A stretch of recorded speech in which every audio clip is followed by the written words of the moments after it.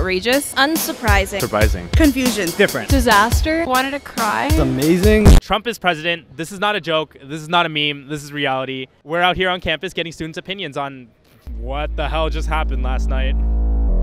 Americans, you fucked up. There was a lot of "we're doomed" memes. You know Hillary did some shady shit to fucking leave town. Raise your hand if you drank yourself to sleep last night because of the election. How did you initially feel when you saw the results? It was like 4 a.m. and I thought it was a dream. And has that kind of dissipated a bit as the day went on, or? Still feels like a dream. Just based on social media, I really did not think he was that prepped to win. I've been kind of pro-Trump because I was wanting to see the underdog win, and I thought that would be like just a crazy result. On one hand, I'm kind of happy because there is a little hope for people to like see change in the institution. Trump was able to tap into that. He claimed he was the anti-establishment candidate.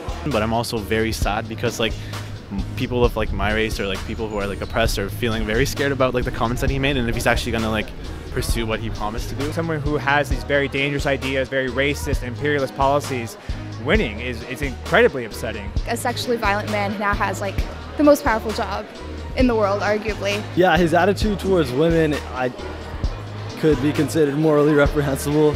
I know he's like targeted a lot of different minority groups, but I think just like that's the part that hits home for me. I mean, obviously I'm not targeted, I'm a Canadian, but I am bisexual, I am a Latina, and I am a woman. It's kind of like a punch to the face. I grew up in Texas, and I'm half Latino and half Arab. So I'm personally affected. I have family that's being affected, you know. In times like these where you see intense racism and bigotry, an anti-LGBT group being elected, I just embrace nihilism because I'm not sure if there's any hope for young people.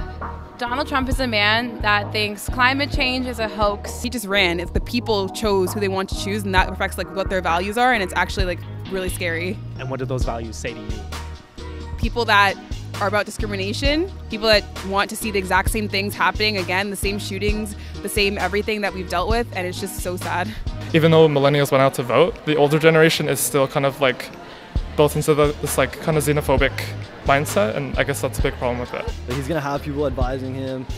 Like it's a structured system. He can't just do anything he wants. There's Congress and whatnot. Honestly, hopefully that like the Senate and other members of government won't let the things that Trump has talked about in the past go forward. Are there any words of support you'd like to give out to anybody who might be emotionally dismayed or disaffected by this?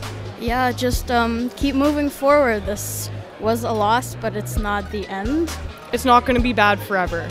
There are some very real threats of violence, and I think it's important that we make sure that our friends are safe south of the border. Well, I know that there are a lot of things that Trump said that he wanted to do that are really dangerous for all the people who are minorities in America, especially my friend Caro out there. You just have to stick together and show your support. Riots, protests, I know they're happening in the US right now, but if you can stay safe but also show that we're not going to stand for this, I think that's really the only thing we can do right now.